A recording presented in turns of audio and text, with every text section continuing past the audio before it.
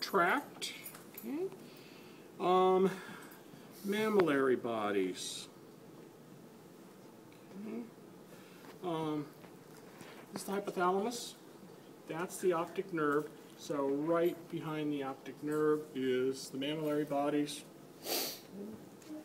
The infundibulum is not going to be there because it tends to get torn off. Okay, now this is the brainstem from about here to here.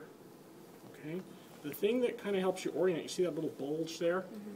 That's where the pons is coming out.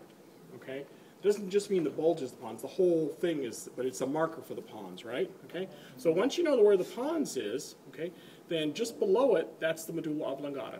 Okay, and once you know where the pons is, this little area about right there, that's the midbrain. Okay, so midbrain, pons, medulla oblongata, spinal cord.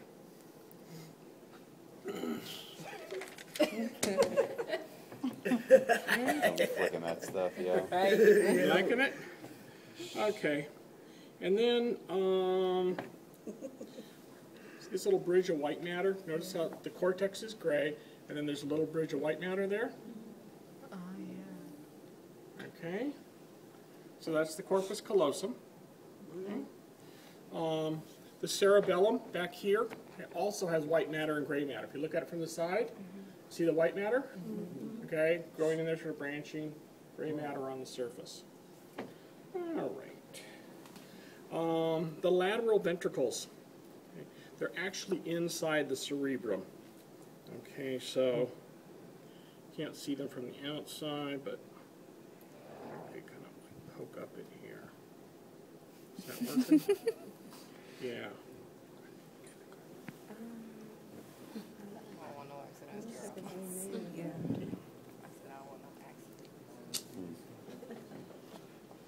Let's try the other one.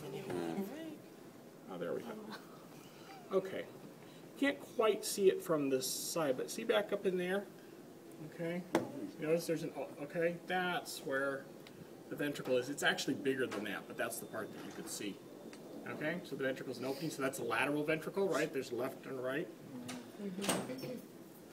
Okay, the third ventricle is right above the thalamus, okay? So this is the midbrain, with two little bulges on it.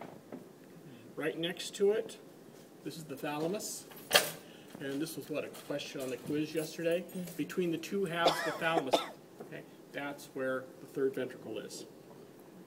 The fourth ventricle is easy to find, okay? See right here between the cerebellum and the brainstem? See that little opening? Okay, so that's the fourth ventricle. Okay. The diencephalon. Okay. So there's the thalamus. Okay.